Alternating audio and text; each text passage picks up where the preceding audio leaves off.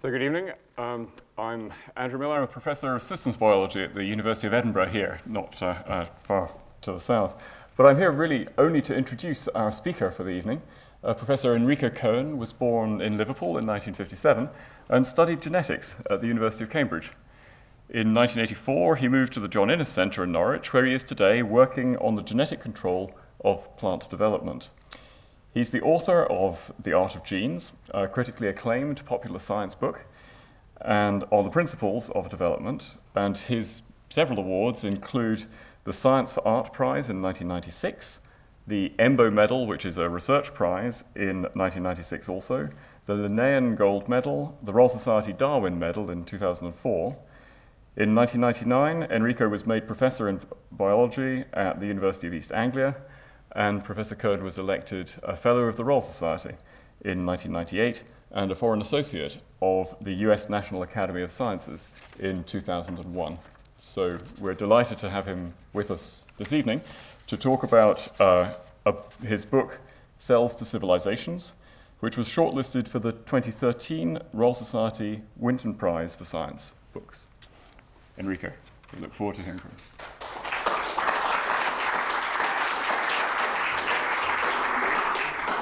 Well, thanks, Andrew. Thanks for that nice introduction, and thanks for inviting me here to this festival. I'm going to try and talk about two things today. One is going to be science. Okay, so science is all about understanding how the world works. And as Andrew said, I'm a professional scientist. I'm a biologist, and maybe some of you are scientists, or maybe you're just fascinated by science because it tells us so much about this strange world that we live in. But the other thing I'm going to talk about is culture. Culture is all about what we as humans do in society. We walk, we talk, we tell stories, we come to talks like this, we have conversations, we build buildings, we create music. The clothes you're wearing are all aspects of culture, whether you particularly follow fashions or don't follow fashions. These are all aspects that we attribute to culture. And our attitudes to science and culture often tend to be quite distinct. Okay, so science is often portrayed as I think we'll see in this picture, as a rather impersonal, remote activity. It's objective, it's detached in a sense from the world around us and has this rather cold, analytical feel.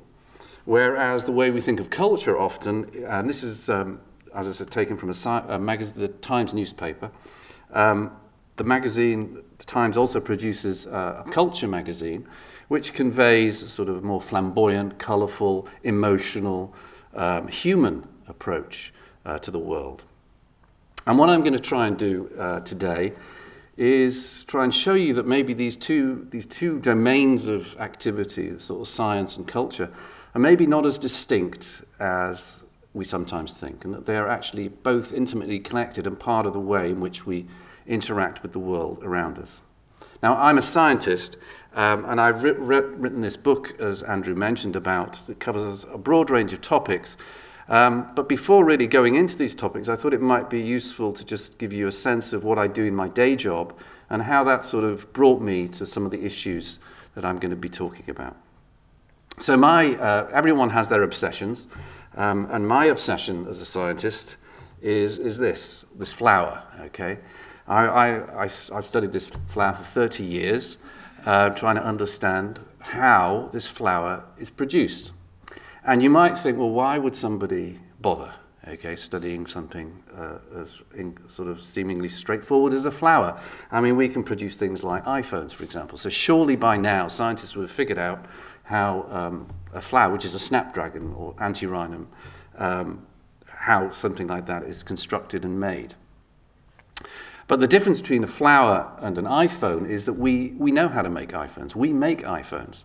But imagine that you went to a shop and you said, I'd like a seed of an iPhone, please. And you take the seed home, you put it in some soil, you water it, and it grows into an iPhone. Well, you'd think that was miraculous. How did the iPhone make itself? I mean, that just seems remarkable. Of course, we make them, so it's in a sense less remarkable because we impose the form of and the structure of the iPhone upon it.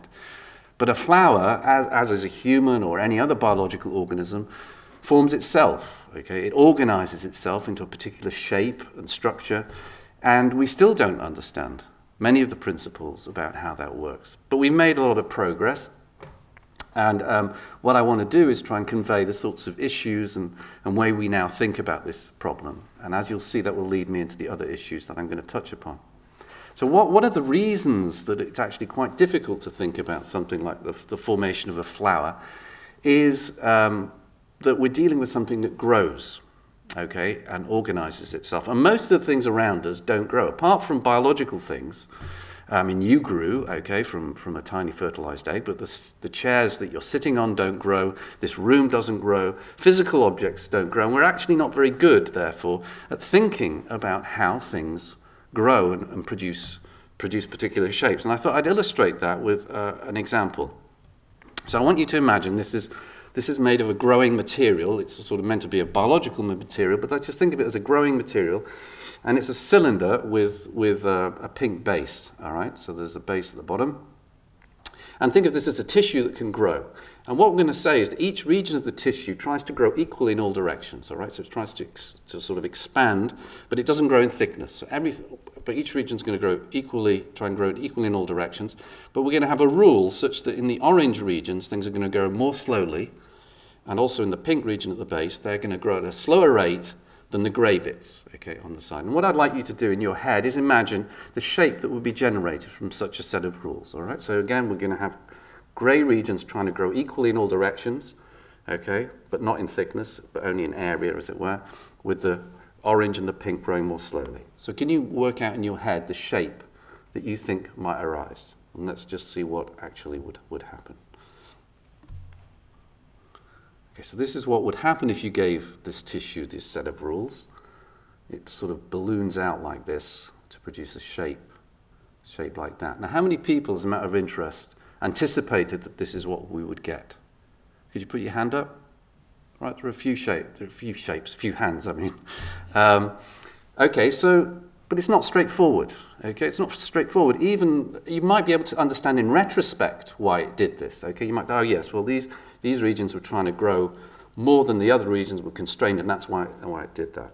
And the reason, one of the reasons that we find it difficult is we're dealing not with just one region growing, we're dealing with a population of regions, all connected together, all kind of competing. So some regions are trying to grow fast, some regions are trying to grow slowly.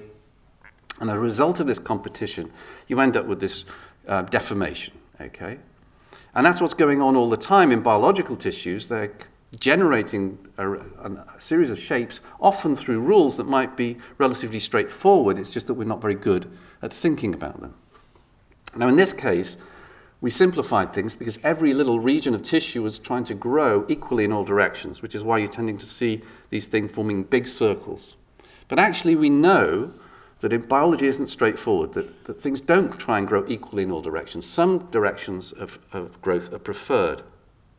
And we know that in the case of our snapdragon from a rather remarkable mutation, a variety that was studied, that was known about actually in the 19th century. It's a garden variety of variegated snapdragon. You see these nice white flowers with these red spots on them. And you see them sometimes in gardens. And the reason, if you look at what's going on in these plants, is that we have what's called an unstable gene. The flower starts off with essentially, is going to make a white flower, but as the flower grows, in the cells of the flower, as it's growing, sporadically, a gene is restored so that it can produce the red color. And so what you're seeing are these stripes of color indicate what happened after a gene was restored and you generated a whole clone of cells, of progeny, from that individual cell in which the gene was reactivated. And the key thing I want to show you is that they're not round, okay? These patches are not round, they're elongated in certain directions. And we can see that more clearly if we zoom in on, say, one of these petals, the lowest petal, and we activate these events. I hope you can see here. I've enlarged one of these patches, and you can see this group of cells. Can you see the individual cells within the patch? That's because this is all originally one cell, and then it grew, okay, within the petal. But the important thing is to note that it's not a round patch. it grew preferentially in this orientation. It grew faster in this orientation compared to this orientation. And if you look at all these patches on our tissue, you'll see they have a certain pattern of orientations. So our tissue is growing in certain directions, in certain preferred directions, some ways faster than other ways. So how do we explain that? Well, one way we now think about that is to imagine that in our tissue, we have, as it were, a field of orientation, so what we call a polarity field within our growing tissues, and these polarity fields are present also in your own bodies and or maybe underlie the generation not just of flowers but of many organisms.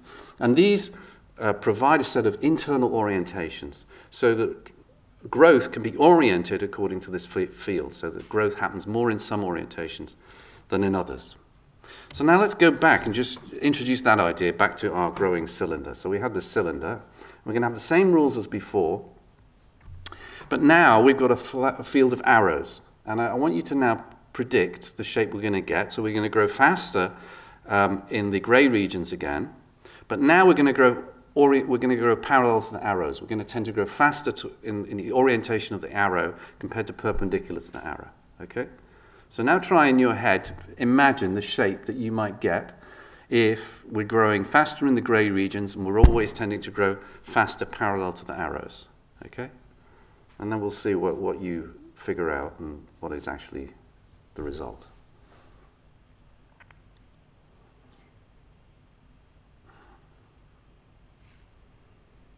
You see, they're elongating, those circles are now elongating parallel to those arrows. So how many people got that right, as a matter of interest? Okay, a few people. How many got both right? One person from the Royal Society over there. But what it shows you is it's because we're not used to think. It's not that this isn't an intelligence test. This is to do with the fact that we're just not familiar with the way these structures grow and how regions, populations of regions, of growing regions, interact and compete with each other to generate these particular shapes through these conflicts within the growing tissue.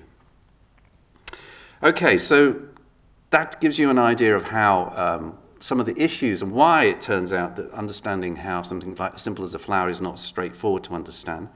But we also try and use other ways to try and get clues as to how these organizing principles operate. This, for example, is a mutant flower, a mutant snapdragon. This is the normal form, which we call the wild type.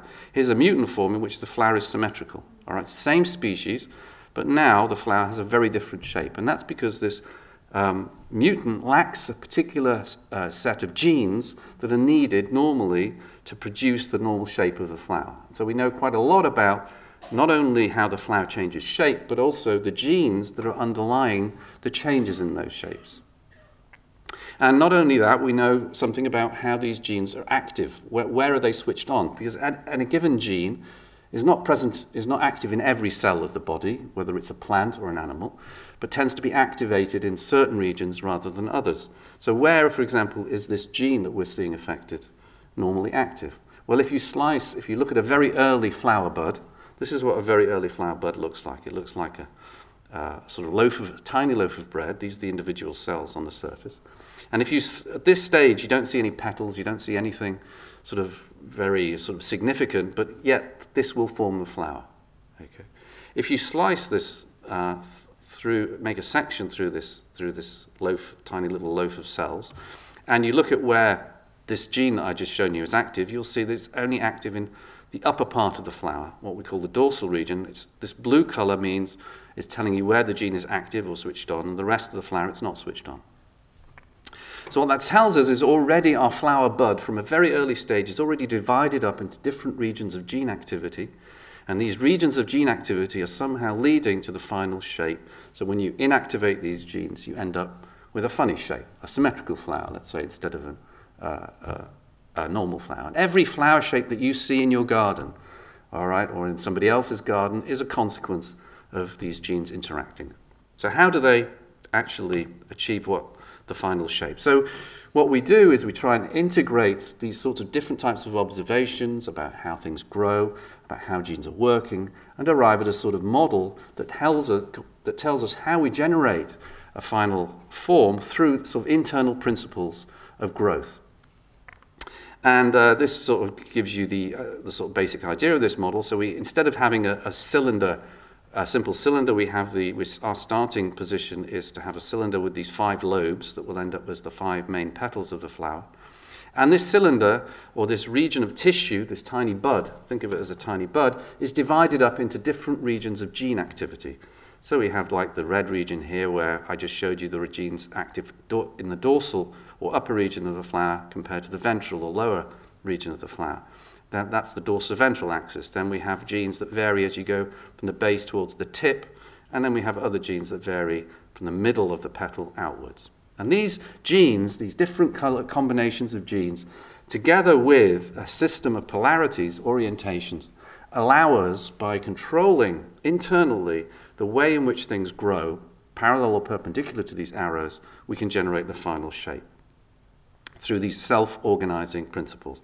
And I'm just going to show you a movie of the shape that we generate, but this is, I'm going to rescale the flower all the time to the same size so you can see what's going on. Hold on. So let me do this. Okay. So using these basic rules, then the flower can, as it were, organize its own growth. There's nothing being imposed here. It's being driven by its own internal local principles of growth. And we get something that looks like a flower. That's the sort of, I took great pride and pleasure in discovering with colleagues, of course. These things I'm telling you are not just my work, but work of with colleagues, how these principles work. This shows you the same thing scaled without scaling, showing you how, by studying this process, you can arrive at certain principles through which a flower can grow.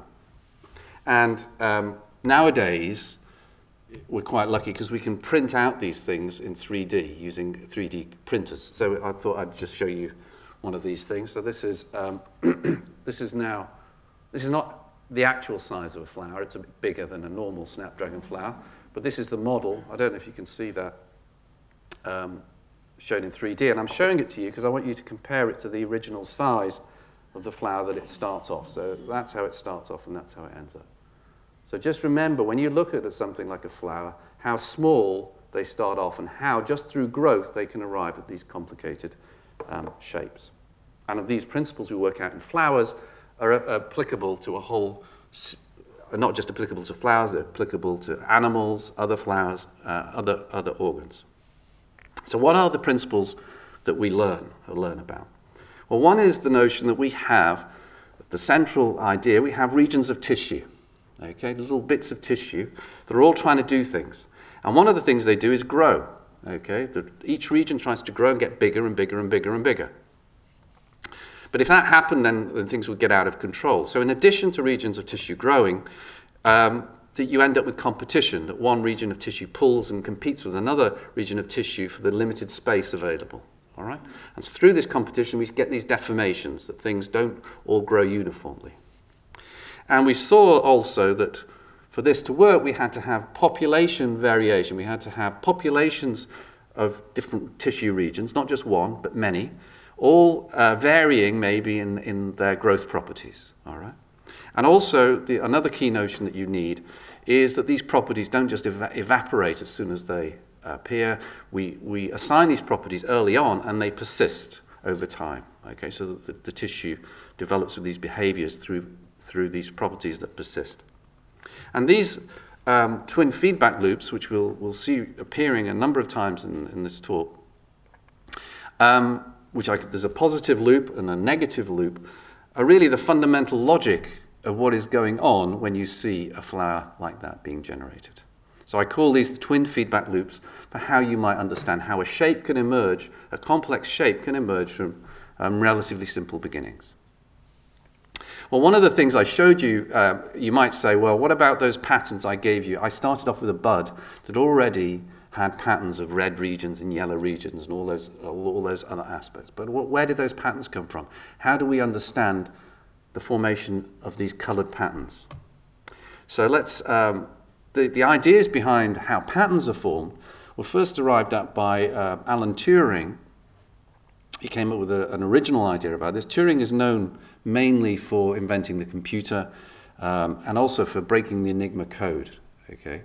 But, so he was a mathematician.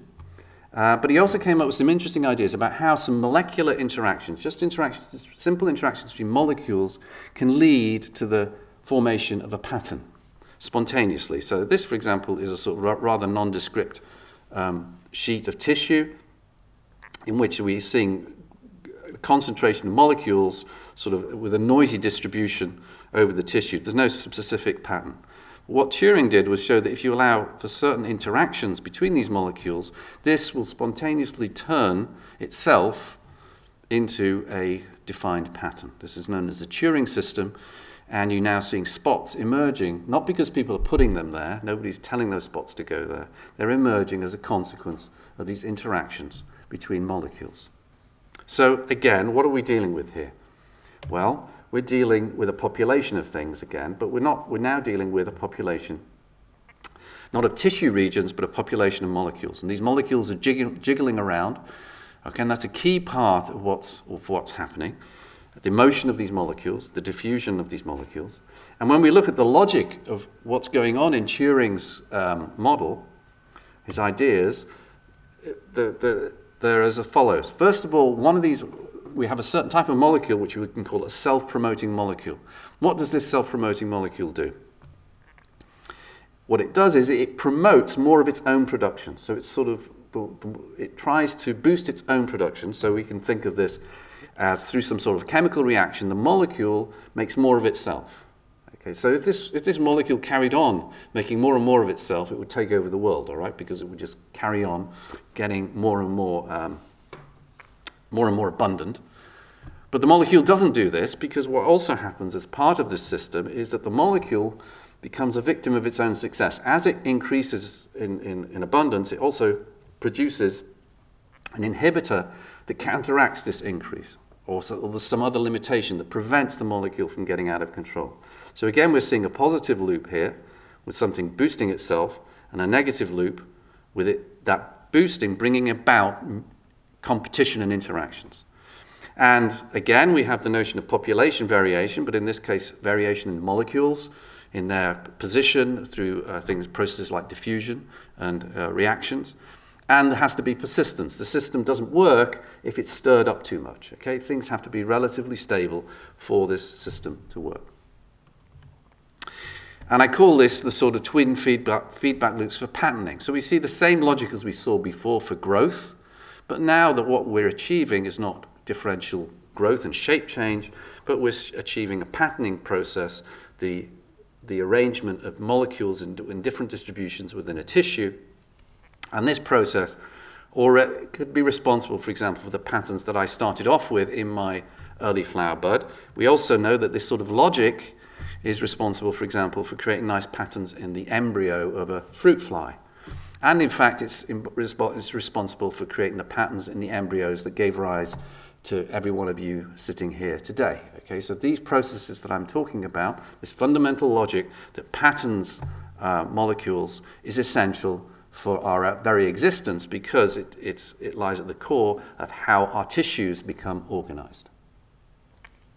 So what I've tried to show you is that when we look at the process of development, of how something sort of relatively simple turns into something quite complicated during the process of development, from say a fertilized egg into an embryo, or a little tiny flower bud into a flower, we see some common principles emerging. First of all, we have some process of reinforcement, a positive loop where something's boosting itself. It could be a tissue or a molecule. And then that boosting brings about its own limitations, all right, through competition for space, competition or inhibition of one molecule by another. And that these loops are fed by population variation, population of regions, populations of molecules, and there's some persistence that keeps continuity going for these systems to work. So these are the process of development, which is the transformation of a few simple cells into more complex cells. But where did this transformation itself come from? Okay, where did development come from? Why is it that flowers turn, buds turn into flowers, that cells turn into embryos, that embryos turn into babies? Well, this process of development is itself embedded in another process, another transformative process, and that's the process of evolution. So if you go back, say, a few billion years, you won't find flowers and humans or animals on the Earth. You'll find single-celled creatures, single-celled organisms. These are thought to be fossil cells, 3.5 billion years old.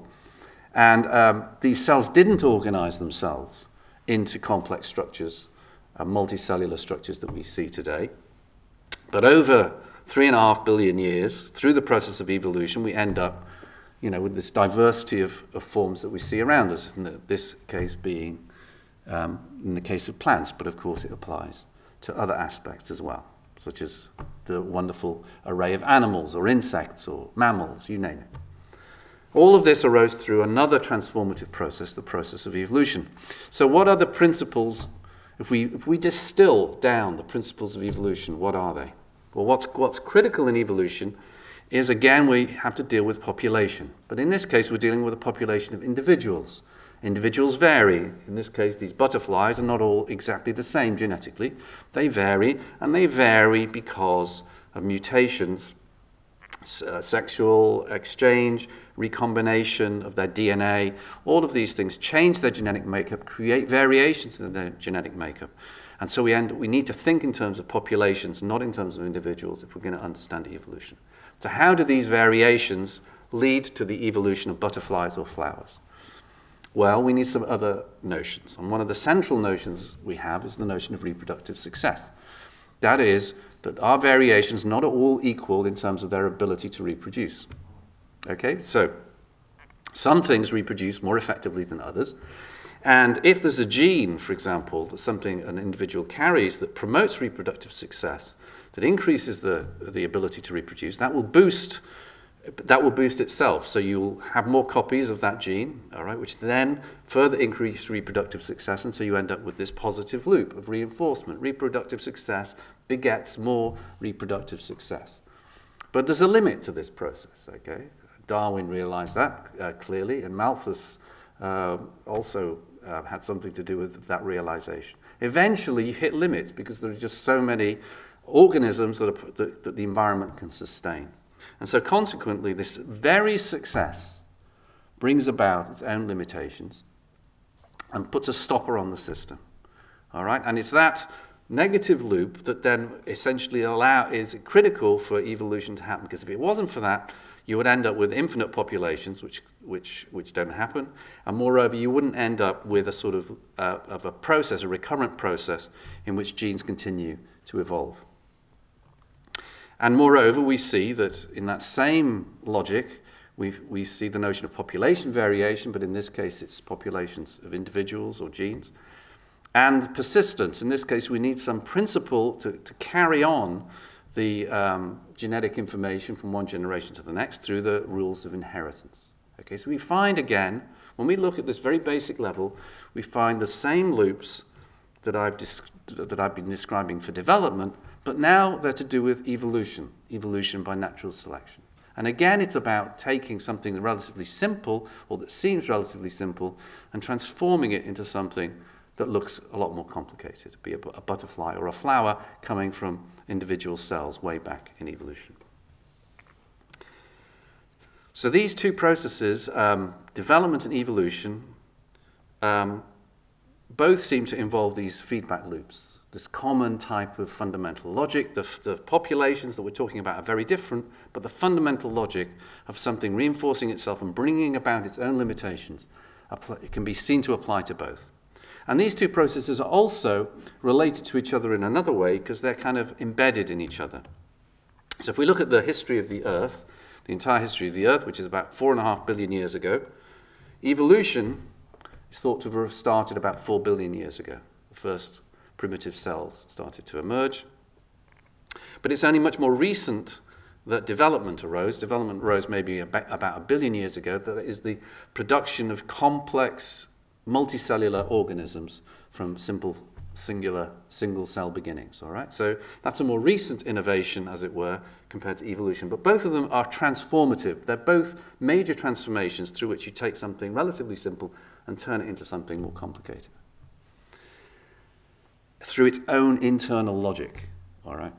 So now, but there's a third transformation that I want to now touch on, which also does this, and it doesn't apply so much to flowers, but it applies to everyone in this room and to many other animals as well. Because you didn't all start off being able to walk, talk, reason, and have conversations. You all started off as newborns, and it's only through learning and interacting with your environment that you're now able to do all these amazing things. So the process of learning is yet another very fundamental transformation that we find in biology. Okay? Learning, the ability to learn depended on development, because we needed to develop brains, all right, which are complex arrays of cells. And through the development of brains, it became possible for certain types of organisms, namely animals with larger brains, to learn from their environment, and transforming them from newborns, as it were, into more experienced individuals. So how does this process of learning work? How does a brain take itself, all right, from something that's relatively naive into something that's a lot more sort of sophisticated? What are the principles? Well, again, we're going to be dealing with a population, but populations now of neurons. So this is a sort of a cartoon of neurons firing in the brain with all these sort of bright lights flashing, showing the transmission of these electrical signals down the nerve fibers. And when a signal arrives at a junction, these are the junctions between nerves, what happens is there's a release of chemicals that allows the signal from one neuron or nerve cell to be transmitted to the next neuron. Okay, so how does a population of neurons, which have this ability to communicate through these synapses or connections, how does learning operate based on something like this? Let's try and look at the principles. Well, what I'm going to do is give you an experiment that was done almost 25 years ago now, but a classic experiment that gave us a very important insight into how this works. So this was done in 1990, and the experiment was you have a monkey, and the monkey's got a reward, an apple reward, and it learns that, you know, if it reaches up, it touches the apple, it gets the reward. And what Romo and Schultz were doing was they were recording for certain neurons in the monkey's brain as it was doing this. And what they found was there were particular neurons. These neurons produce a chemical called dopamine, and they noticed that these neurons fired and released dopamine at a particular time. Okay, so I think this, yep. Let me do that again. So the firing activity of this neuron wasn't when the monkey reached up, but when it touched the food. When the monkey touched the food, the neuron fires. So you think, well, maybe this is a neuron, a brain cell that just responds to food. When you get the food or a reward, when you touch a reward, then the neuron fires. But then they did something else, which was much more surprising. They decided to put a door in front of the apple reward, so the monkey can't get the apple. Okay? But occasionally they open the door and let the monkey get the apple. When the door opens, it makes a noise. Okay?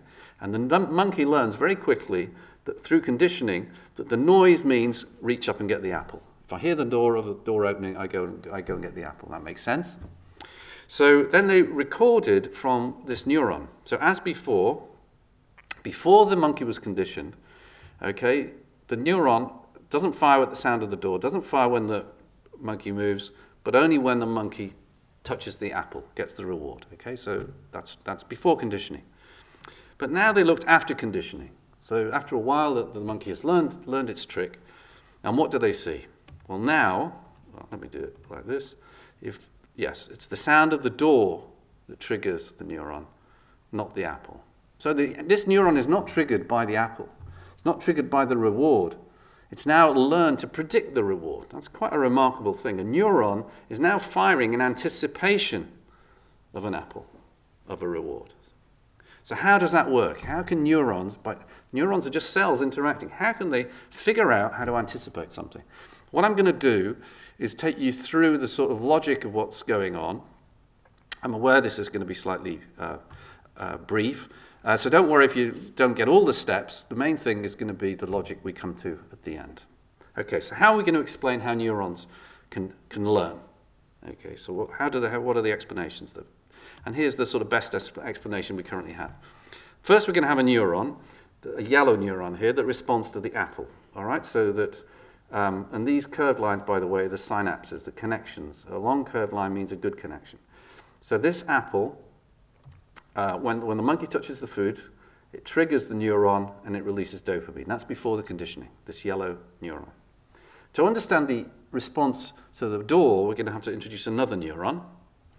Okay, this neuron is able to respond, or is connected to a whole series of different stimuli. It could be a door, it could be a smelly cheese, it could be a round sound of a bell, a light, a whole bunch of stuff. But it's connected to these with weak synapses, all right? These are weak short lines here, weak connections. So one of these things triggers, it won't actually trigger the neuron. So when, for example, the door sounds, this neuron won't do anything, okay? Because that synapse is very weak, so the signal's not transmitted. So now to see what's going on, we're going to try and put these neurons together. So we'll put our yellow neuron with our green neuron, but we're going to have a rule such that when the yellow neuron fires, it's going to strengthen the synapse. The release of the dopamine is going to cause a strengthening of the synapse, of the connection of any signal, all right, any neuron that fired just before the yellow neuron fired. Okay, the only thing that will have fired just before the yellow neuron will be the door, all right, because that's the thing that happened just before the apple reward was given.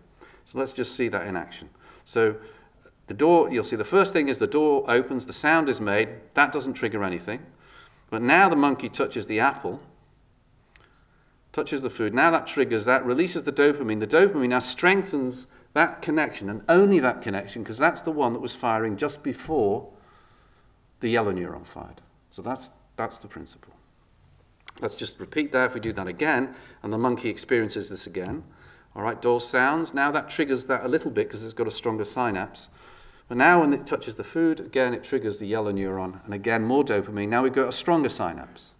Now, if this carries on, okay, each time the monkey gets a reward, this synapse is going to get stronger and stronger and stronger. It's going to get infinitely strong.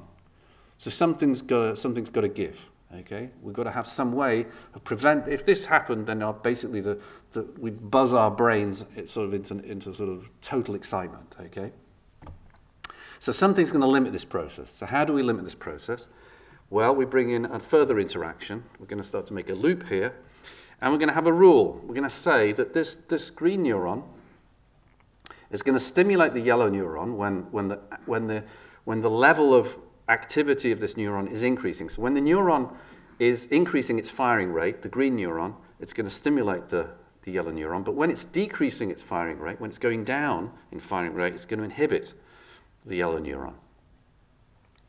All right, so what's going to happen? Well, we open the door. Now, because there's a strong synapse here, it's going to trigger this neuron. The neuron's going to increase in activity, and that's going to trigger the yellow neuron. All right?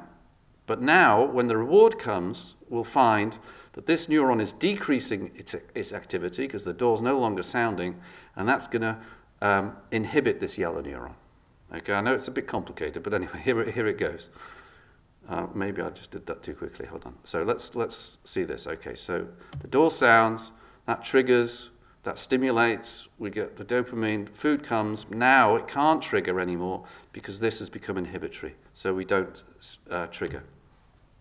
So if we look at the firing activity now of our yellow neuron, it's now firing basically only when the door sounds and not when the food is given. And it's not firing here because it's being prevented from firing from this feedback loop. So now we've arrived at how it looks maybe a bit contorted, the logic, but it's actually conceptually quite simple, a very simple and elegant way of explaining how, just through a set of neural interactions, we can shift the firing pattern from the neuron at one time to another time. And essentially, we're seeing learning in its most essential form. Okay, so what's the principles behind this? Well, the issue that we're going to be concerned with is synaptic strength. How strong is our neural connection?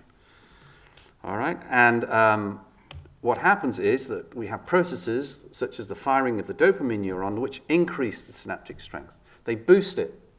But eventually that boosting process limits, all right, because that that strengthening of the synapse kicks in an inhibitory reaction that counteracts it, so that it no longer is strengthened because the dopamine is no longer released at the point that the food is delivered. All right, and we also have population variation. We have lots of different neurons we're dealing with, also lots of different experiences that the monkey is having.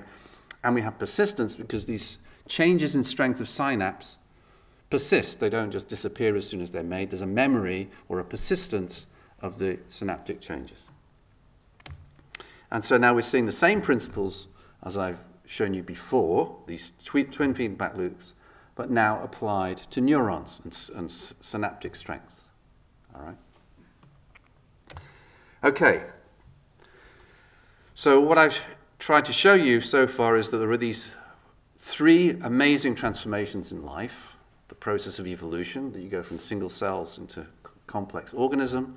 The process of development, where you start off with a few cells that turn themselves within a lifetime into a flower or into a human. And then within a certain subgroup of animals, we have this process of learning, whereby neurons can, through interactions with their environment, can essentially capture certain trends or start to predict certain aspects of what's happening in the world around them. All of these involve, as I've said, as I've tried to show you, certain common principles that I can capture with these feedback loops.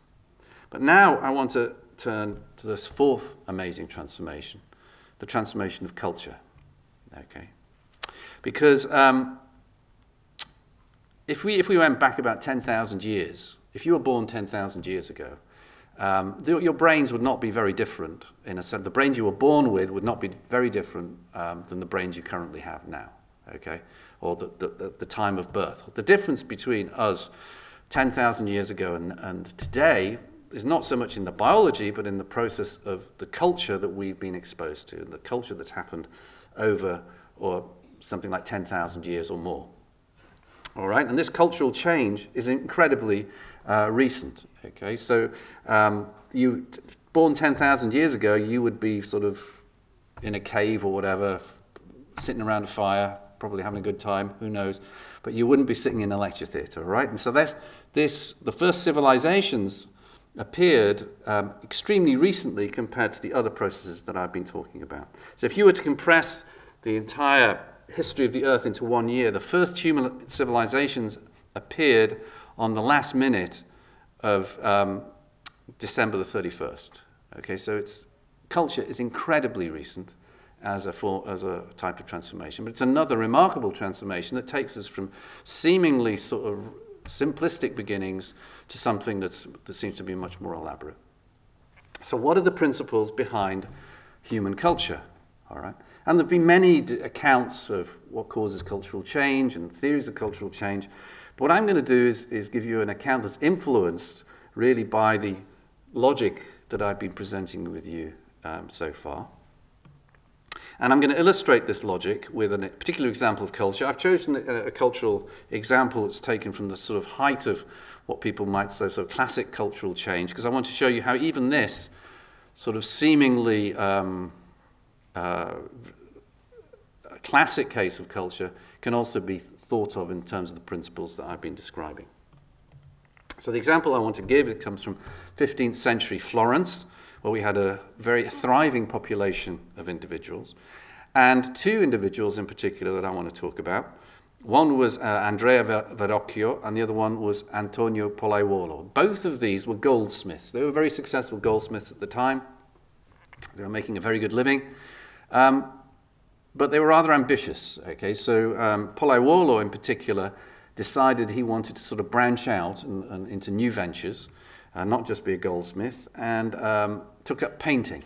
In fact, he was a reasonably talented painter, and he had a brother, Piero, who was also able to paint, and he started to churn out some paintings.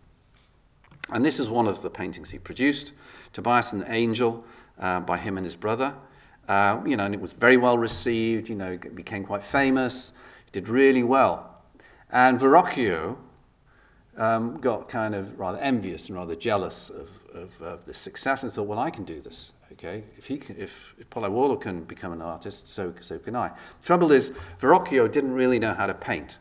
And so he brought into his studio a number of apprentices, most famous of which is Leonardo da Vinci.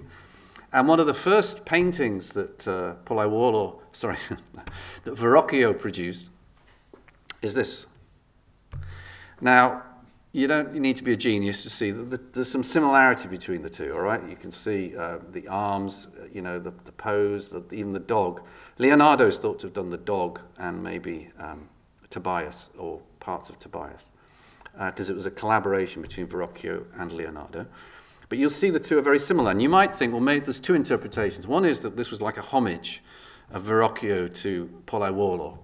But actually, it's more likely that he was kind of just showing Polaiuolo how much better they could do this composition than Polaiuolo. Because if you look at it, these figures are much more wooden and stilted than the figures of Verrocchio, because he's kind of rubbing Polaiuolo's sort of face in it, really. And that's ironic, because in a way, Verrocchio only took up painting, all right, because of Polaiuolo's success. So the success of Polaiuolo sort of brought about its own competition, it brought about its own eclipse. And you'll not be surprised what I'm going to show you next, I hope, which is that we're dealing with our same fundamental logic. We have, in this case, in culture, we have a valued achievement. In this case, it would be a painting, but it could be anything that we value as a society. That as something is valued and we're successful with this, we communicate, we tell others about it. There's no point in not telling others about it because it just won't be valued, all right? So we communicate the success, but in so doing, we also bring about competition, all right? And that feeds back into the system, and so that just moves it to the next stage. And so you have these double feedback loops, exactly as we've seen before, between something that boosts itself, but at the same time, through that very process, brings about its own sort of, it becomes a victim of its own success. And we're dealing again with populations, but now we're dealing with populations of individuals, of a human population. And they're different. Not everybody's the same because of their experiences, because of their makeup. You couldn't have cultural evolution with one individual. Okay? You need a society, a population of individuals interacting. And finally, we have persistence. The things that we make, or the valued achievements, have to persist. If they vanish straight away, they're of no long-term significance. Paintings last because of their material. They last for a while. You might last in print. You might last on the internet. It doesn't matter. There has to be some way of perpetuating your achievement. All right, so I call these the twin feedback loops of culture, for culture. So what we're seeing then is, when we look at all these processes of transformation, where we go from relatively simple things to more complex things, we look at the internal logic of what's driving this, we see some common features. So when I started, I showed you this example of the Snapdragon and the iPhone, and said how different they were in a way, because the Snapdragon makes itself and the iPhone doesn't. But in a sense, both of them are products of these transformative processes that I've been talking about. The Snapdragon flower is a product of two transformations in this way, the process of evolution and the process of development that I covered earlier on. The iPhone is a product of four transformations. Okay? There's the product of evolution, all right, through which humans evolved. There's the process of development, through which humans develop from fertilized eggs. There's the process of learning, through which we learn when we're born and interacting with our environment. And then, of course, there's the process of cultural change that led ultimately to the technology that allowed us to produce the iPhone, which is a product of cultural change. Okay. So these two processes are connected, and they're connected by not only by these different processes, but by this common fundamental logic that I'm trying to say it underlies all of these transformative processes. They're all transformative because, in a sense, they reflect this same underlying logic. I've talked about four of the key elements of this. There are other elements called recurrence, cooperation, and combinatorial richness that again apply to all these processes, but I don't have time to go into those.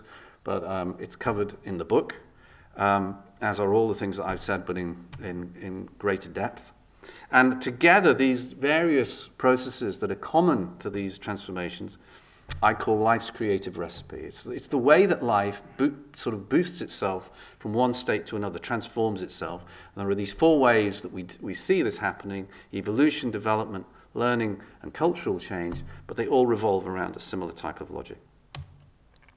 Now, before finishing, I just want to say a few things about the danger of drawing comparisons like this between these very disparate fields, because people don't normally make these connections between these four very different types of transformations that we see. When you're comparing different processes, you have to be careful to compare them at the right level. So here, for example, if we can compare war, it's sometimes compared with chess. Okay, they're both territorial sort of activities where something's trying to take over territory of something else. They're highly competitive. Often you have two different sides competing for the prize. But so we see certain similarities, but it would be wrong to draw these similarities too closely. For example, you could say, well, look, the horse in chess is very similar to a horse in war. Okay, so maybe they're similar at that level as well. All right, but we know that this isn't fundamental to their similarity, because we can replace those chess pieces with something that doesn't have a horse. The logic would still be exactly the same. Okay. So what we're dealing with when we're comparing chess and war, we need to be careful that we compare the right level of abstraction. We're dealing with a relationship in form, not a relationship of detail. And similarly, the sorts of comparisons I'm making when I'm comparing these different processes of evolution and so forth, I'm not trying to say that there's a one-to-one correspondence between this process in evolution and this process in culture or this process in development. I'm trying to say that there's an overall formal similarity in the way all these things operate that takes us from these simple beginnings to these more complicated states through this sort of internal logic. Okay, so I've tried to show you how these different processes are related to each other through this internal logic. But finally, I'd like to sort of say something about culture, because culture is rather unusual among these different transformations. The way I've given the talk is to say, well, first comes evolution, then development is embedded in evolution, then we have learning, which is embedded in development, because we need brains that develop, and then culture is embedded in learning, because you need to be able to learn in order to be able to transmit what you know to others through culture. But culture is rather unusual, because it's not just the product of all these processes. It's not just the nested within them. It's necessary for us to appreciate all these other processes, because everything I've told you, I've been talking about science, okay? But science and our understanding, our scientific understanding, is also a product of culture.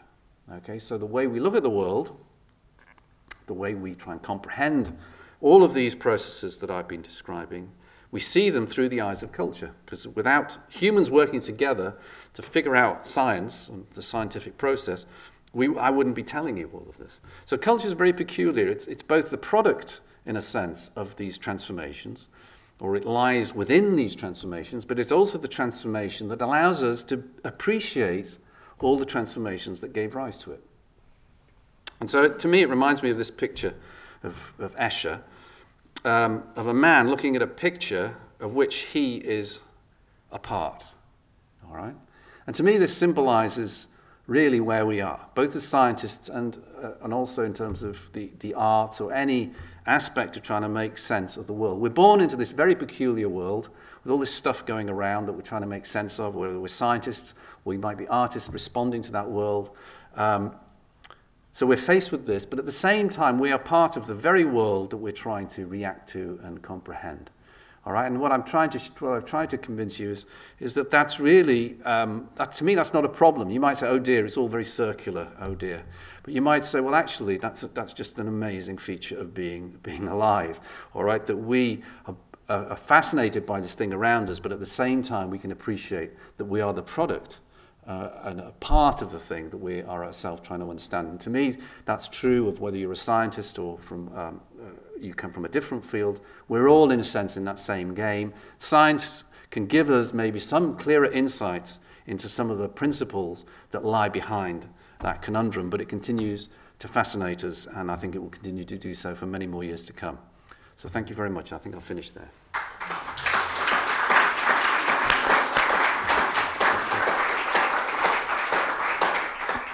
Thank you. There must surely be some degree of learning in development. Is there a degree of learning in development? Yeah. I think it depends on what you mean by learning. Okay, so take a plant, for example.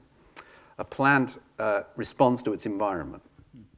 For example, it will flower in the spring, or it may have some, if you do something to a plant, it may change its behavior as a consequence, or its growth, or whatever. That's not the same as learning in the sense that I'm talking about. Learning is, because a lot of these responses of a plant have been put there through evolution, all right? Over many generations, natural selection has ensured that plants react that way. So, for example, if you mow the lawn, you start the lawnmower, all right? If plants could learn, they'd hear this noise, assuming they could hear, but they can't, never mind. If they could, they'd duck, okay? They'd learn to duck, because every time they don't, they get, it's painful. But they never learn to duck, okay? A plant will not learn to duck. It's not just because it can't hear, okay? It can't learn to duck because it can't absorb a new arbitrary signal, okay? So learning is not just about responding, not even about having a history of response. It's about learning something arbitrary, a new association that was never accounted for, never encountered in the past during evolution. All right, so lawnmowers were never encountered. Microphones were never encountered in our long evolution, and yet you learn how to use them. So in that sense, plants are unable to learn. In that sense, development on its own, it can't extract something new, but it can be extremely responsive. So that would be my argument. I would love to know of an example of learning, genuine learning happening during development, and by that I mean you give some stimulus that the plant or the organism has never encountered before, and the organism then can learn to respond to that stimulus. I don't know of any example. But that would suggest that the response of the same type of organism is always exactly the same to the same type of stimulus. Would that be right? In other words, they never vary according to what's happened before. Oh, no, it doesn't. It doesn't mean that the response is always the same. The response can change. It can evolve, okay? So you can put the plant into one condition, it will respond in a certain way, in a different condition, in a different way, or if its genetic makeup is different, if it's a variation, then it will respond different. It doesn't mean the response is always the same. It just means you can't rewire your response in a single generation. You can only rewire it, you improve your response over multiple generations. So it doesn't mean it's inflexible, it doesn't mean it's fixed for all time, it just means the time scale is bigger. It's happening on an evolutionary time scale rather than on the short time scale that or animals, I mean not just humans, sure. Dogs, whatever, rats, all these slugs, they can all learn. Thank you. Hi. Hi. I was wondering, we know that if there's a stimulant, like the door opening in the example of the monkey looking for his food, that if only a number of times the food actually follows after that stimulant, looking for that stimulant actually becomes more addictive. Is that because it's irritating at some level to not get the food after you've already had the dopamine released in the brain? So I'm not quite sure what you're getting at, but if you're asking, is learning addictive, in a sense? Is there an addictive aspect? You're not asking about that. No. You're asking why. Go on. Sorry. Well, in your example, the monkey would always get the fruit after the door had been opened. Mm-hmm. But we know that if the fruit getting is sort of unpredictable, then seeking out the stimulant of the door opening, if the monkey has some control over that, is more, the monkey puts more energy actually in that, even though it's less likely that he gets the reward of the fruit. So you're saying if he's uncertain Yeah. as to whether he will get the fruit, what does the effect that have? You're right. So let's suppose, for example, after learning to get the fruit a few times, he puts his hand up, the door opens, what happens? Actually, what happens is that the dopamine, there's a drop in dopamine. Why is there a drop? That's predicted by the model. Because what happens now is the inhibition comes still, but there's no reward coming from the, I don't know if you remember it. Oh, yeah. All right, so now actually the monkey feels depressed, okay? Because, poor monkey, because he feels, I was expecting an apple, and now I'm not getting an apple. So actually, the pleasures that we get are all about our expectations. So this model actually, what it tells you is what you're really rewarding is the unexpected. If you expect something, actually, that thing no longer becomes the reward, okay, because you expect it. What's actually interesting for the monkey is when the door sounds, because you think, aha, it can't predict the door sound. So the door sound tells it, ooh, food's on the way. That's when the dopamine is released, all right, in anticipation of the fact the food actually is rather boring. And we all have that experience. We anticipate, and actually, it's the anticipation sometimes that is more exciting than the reward. But dopamine is also is very strongly implicated in addiction. Okay, so a lot of drugs operate, like cocaine, operate through the dopamine system. So a lot of our addictions are due to the fact that we're looking, as a word, for rewards. So this reward system is incredibly powerful in terms of driving what we do. All right, whether it's disappointments or pleasures, they all seem to be related to this type of reward system. Thank you. I think there's a question here at the front.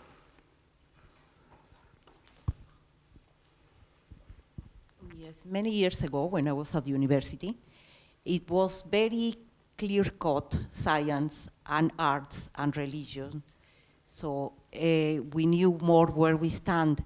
And I think now it's very interesting for me, but it's also puzzling because it's more blurred, the edges, and they all interact. And I can see, yes, the ways of doing it, and that they are okay. But also it's like, well, then knowledge is very relative. It's like Einstein and the theory of the relativity. So in many years ahead, in the future, I don't know where it's going to lead us. Mm-hmm. It's going to be more blurred, and then the artists could go and work in the lab and invent, split the atom or produce or what. And so then will we all call become the bomb, the explosion of the bomb, an art as well. Or it's a bit, it's interesting, but puzzling, and sometimes thinking, not so sure about it, yeah, about some things. I think that the relationship between science and art has a sort of, very volatile relationship. If you go back, for example, to Leonardo, he was doing both art and science, all right? Mm-hmm. So it's not the case that it's a new thing that you should be mixing these notions. I think there's a difference between trying to see commonalities, and it goes back to what I was saying about the chess, and saying they're the same. They're not the same, okay? And one of the important differences is that you can, in science, you can be wrong. I mean, you can say this idea, you do experiments, you say this is wrong. Okay, we tested experimentally. I gave you some ideas about how I think a snapdragon grows. Maybe they're wrong. Another scientist can come along and say, no, we disagree. We've done this experiment. It disproves the way you're thinking about it. I can't disprove a painting. I can't say that painting is bad. I can say that's my opinion that it's bad, but there isn't a sort of like a consensus view. We don't evaluate art objects in the same way we evaluate scientific theory. Scientific theory is subject to this test, which people can all agree about usually, whereas a painting, people can decide they like it or they don't like it. So it doesn't mean that you evaluate them in the same way. So there are differences, but the question is, just because there are differences doesn't mean there aren't also similarities. So you don't need to say things are the same to see that actually there are connections between them. And so to me, they're both aspects of us trying to make sense of what's around us. And I think one of the mistakes people make actually about science is to think that science is this impersonal thing, all right, that is, floats independently of people. I disagree with that view. I think it's often the way we teach science as this impersonal way. This is the case, the water pours like this, gravity works like this. But the way science is discovered is through humans trying to figure out, and with all their emotions and worries and so forth. They arrive at their science in a way that's not so different from the way somebody might arrive at a painting or something else. I'm saying the evaluation is different, the skills are different. I'm not saying any, but I'm saying realizing that science is at the end of the day a human activity, just like these others, and reflects the curiosity of humans, or the reaction of humans to try and make sense of what's around them. All of those things, I think, are shared with the arts, but for sure we shouldn't say that they're the same. It's just seeing certain unities rather than divisions. Some people like to keep them totally separate, by the way. Some people feel very uncomfortable, and that's their choice. No, I agree. It's just that sometimes it could be interpreted as well as, oh, it's in a fashion now, like everything. Yeah, and no, you're right. might pass, you know? You're absolutely but, right. It's fascinating, yes. There are people, I know, scientists, who would want to keep art and science completely separate, because they would want to keep science as this pure, sort of crystalline knowledge that shouldn't be contaminated with the subjective emotional stuff, okay? So there are all sorts of different people that take different views. So what you're hearing is just a personal view that I think some people share, but maybe not all scientists. There's one behind and then... So, sorry, is synaptic strengthening a irreversible process? No. So synapses can weaken over time. Otherwise, you could never forget. Okay. So so certain connections can either passively be weakened just through time, or they could be weakened through contrary learning. In other words, that actually, if the monkey realizes after a while that that the door is not giving it an apple reward, then that synapse will weaken. Yeah. So no, they can strengthen and they can weaken. In fact, the logic that I described really only works if it can go both ways. So they can both self-boost, but also if they're not boosted, they will eventually decay. Some can stay for a very long time, all right, and have very long decay lengths. So you can still remember certain things that happened to you, you know, in your early childhood. So, but in general, for learning to operate, they can both strengthen and weaken. So just because one of the things I noticed, if you look at the 4 sort of different levels that you're looking at, sort of development, is also this idea of you could have cycles. So in evolution, where you have evolutionary pressures that are increasing and then decreasing, you're going to get a cycle of a particular trait evolving in a sort of a group of organisms, for example. I'm just thinking, like in culture, fashion goes in cycles. You know, look at clothing now that people wear, people also wearing 50 years ago. And then also from a learning point of view, the people do learn in cycles. They sort of learn something and then almost you sort of feel like you forget it and relearn it again. And so you sort of got an extra layer of complexity on top. I think this issue of cycles is in fashion and so forth is related to this issue of novelty. So something's novel, and incidentally you see this almost in any human activity. You know, something becomes novel, and then it's reinvented, you know, 30 years later. Okay, so what happens is that it's novel and it's related. So people think, oh, that's new. So it boosts itself, and then it becomes a victim of its own success. It's actually a consequence of the things that I've been talking about. So and then gradually everyone thinks, hey, this is no longer novel. All right, and if novelty is important, as it is in many of these cases, then what that does is mean that novelty is no longer valued because it's no longer novel. And so you move on to something else. Now, it may be over a period of time that people forget, right, what was novel, and so it comes back again as novel, in a sense, through a sort of collective memory loss. And so you see people say, oh yeah, that's really cool, and people thinking, well, why is that cool? You know, people were dressing like this, you know, 30 years ago or whatever. So I'm waiting, by the way, for flares to come back in. You know, I remember, you know, in the 70s, these amazing flares. That hasn't come back in, interestingly. So certain things don't come back. Maybe it will. Maybe tomorrow we'll see it. But yeah, so this cyclic aspect is really part of that same. And in a sense, the fact that I'm dealing with loops allows for that to happen. Thank you. Could you pass the microphone one row back, please? Thank you. So you're talking about the different levels of transformation depending on each other in a sort of linear fashion. But how much do they feed back into each other? For example, I know you're saying that culture allows us to reflect on them, but does it have an impact on the transformations themselves? For example, the impact of culture on evolution or culture on our ability to learn? No, I think No, you're right. That's a very good point. Because culture clearly can affect evolution in the sense that it affects reproduction. All right, our patterns of reproduction, and through our patterns of reproduction, it may affect evolution. It's likely to have certain effects on a much longer time scale than just a single generation. All right, but already you might say certain cultural change. For example, people that have diseases that couldn't have survived without meds, with certain medication, they would not have reproduced maybe, or they would have died at an early age, and now they can survive. So in that sense, absolutely culture can influence evolution. It can influence development in the sense that you might, give a drug, or a drug developed in culture that then is taken that has a developmental, sometimes usually adverse developmental effect. So no, there is absolutely interplay between these different processes, and one, in a sense, can feed back or be part of the other. In fact, this separation that I make is maybe slightly artificial. It's a good way for us to sort of conceptually separate these things, but there are sort of arrows, as it were, that run between them as well. So absolutely. Mm-hmm. And sorry, could you pass it one further back? Thank you. When you said that the grass would duck if it could when it heard the lawnmower, can I just ask you, do your snapdragons feel pain? Do snapdragons feel pain? I think not, okay, because I think pain is associated with brains, okay, and pain has a certain function which has to do with learning. So why do we feel pain, okay? It's kind of, why would biology give us this rather negative feeling? Well, it makes sense if you want to learn, okay?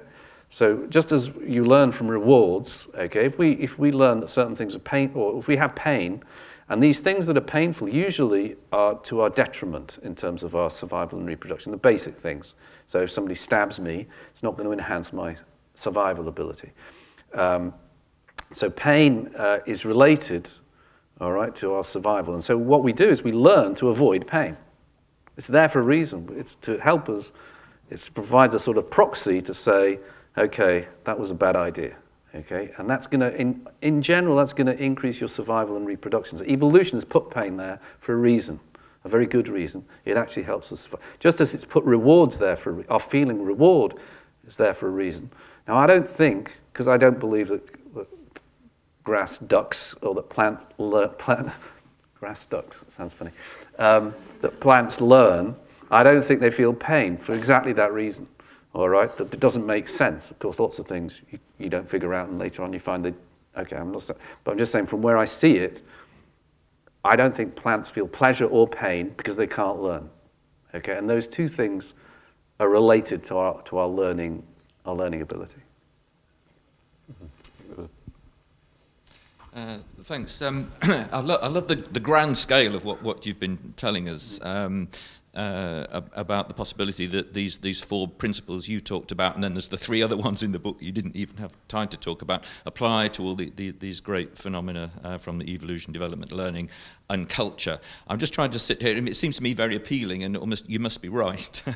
It's very compelling. So what I really wanted to ask, and this is more maybe kind of playing the devil's advocate or trying to be a bit more critical, do you see it as a kind of set of logic that almost kind of must be true, almost a truism at one scale, or could it be a scientific hypothesis which is falsifiable? In other words, could you be wrong? What would show you are wrong about these principles? So is that a fair question? No, it's an absolutely fair question. Is it a truism? So the first thing is that actually nobody has come up with this truism before. Okay, they have compared evolution and cultural change. Okay, but bringing all these processes together has not been done before. So in that sense, if it is a truism, hasn't been trivially obvious to everyone. Can it be wrong? I think each of my processes, it is, in a sense, it is a way of looking at the world. It's a way of looking at things. And in that sense, you don't need to look at the world this way. Okay, so what is wrong? What you mean by wrong is, well, this makes sense if I look at it this way. It makes more sense to me if I look at something this way than if I look at it that way. That's a weaker statement than this is wrong. It's just saying, hey, this makes a lot more sense than this. I'm not saying that this is the wrong way of looking at it. I'm just saying it's maybe a good way of thinking about these relationships. So in that sense, I can't give an experiment that would disprove what I'm saying, okay?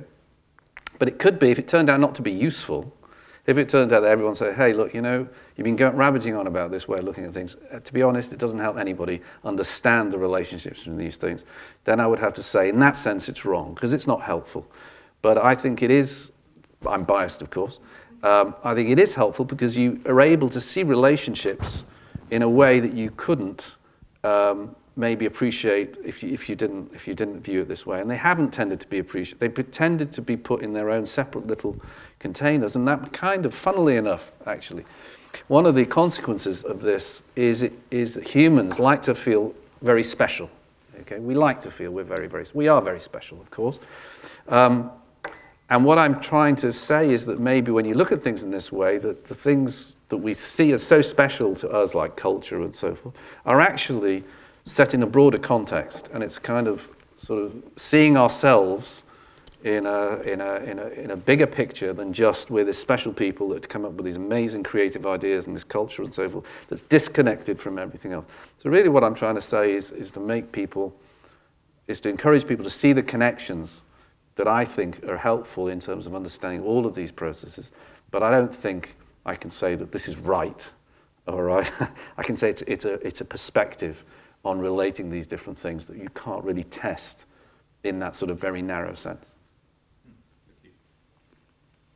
I think we have time for approximately one more question, and maybe two if it's a short one. So the gentleman in the red shirt. Thanks. So all the process and aspects that you've spoken of refer to life. I'd just be interested to know how you would define the beginning of life. You spoke of, on a molecular level, about molecules which replicate themselves. So where would you say life begins, separate from chemistry or physics?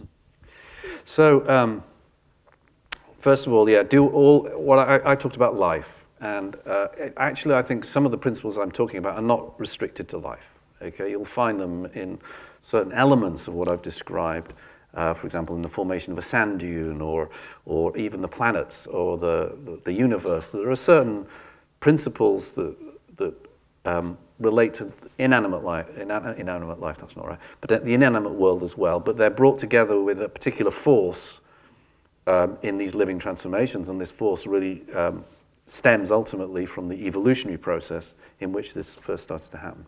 But you raised another question: what is the line between, you know, life and not life? And people have sort of speculated on all these things. But my view actually is that there isn't a line. Okay. We want a line. It's very interesting. We like lines. We like to say, okay, this is like this, and this is like this, and there's a line between them. But why do we do this? And it's to do with the way we categorize the world. Okay, we like to categorize things. So that's a bottle, that's a glass. We love lines. Okay, we love saying there are categories. But actually, a lot of processes, particularly the ones that I've been talking about, where you've got a feedback loop, where something builds up on itself, there isn't a line. You have sort of a constellation of factors that come together, that together start to interact and boost themselves and so forth. So it's the same way. So when did painting start? Okay, when was the first painting? Was it the first time somebody scribbled something in the sand with a twig? Was that the beginning of painting? You know, if you ask any of these things, you can't. Well, that is drawing a line, but I mean, you can't identify this. I think the same is true of what we are as human species. When did we first become human? I think these are all the same sort of questions. We're seeking for something that actually, to my mind, isn't there, and it's not there because we're not dealing with a switch that goes from A to B. We're dealing with feedback loops, and by their nature, loops do not have beginnings. Okay, and so that's why I can't really give you a discrete answer, because I don't think there is one. If there's a last pressing question, we'll take it. Otherwise, oh, yes, okay. On the front row. Short question. Where does the meme concept fit into all of this? Where does the meme concept? Well, actually, we were discussing this earlier. So the meme idea was was Richard Dawkins' idea that when he compared cultural evolution to cultural change to biological evolution, he said that there are these things called memes that were equivalent to genes, which are like ideas that get transmitted from one person to another. I think the idea that cultural evolution involves the transmission of ideas and concepts and learning and so forth, I totally subscribe to. I'm not convinced that calling it a meme, I think Dawkins actually originally did it slightly jokingly, okay? To sort of bring forth, he's very good at doing this, he sort of uses something to sort of make something more vivid. But if you push that idea too far, then I think it turns out to be rather vacuous, all right? Rather like the horse comparison I was saying between the chess and war. If you try and define it too narrowly, it ceases to be helpful, because then you start to say, what is a meme? Okay, and then they say, well, a meme is an idea that spreads, but you know, what determines whether it spreads? And so if you ask yourself what your definition of a meme is, it either becomes a sort of just anything that spreads becomes a meme, and then by definition, everything's a meme. So I'm not sure how useful. I've never found that concept particularly useful. Some people do. I think what is useful is the idea that ideas and cultural creations interact and compete and can become prevalent and not. I wouldn't myself encapsulate it as a word that parallels the gene, because I just don't think that that's the right level, the most useful level of comparison. But that's my personal view. Perhaps you'd like to join me in thanking Enrico Coen very much for a very illuminating evening. Enrico, thank you.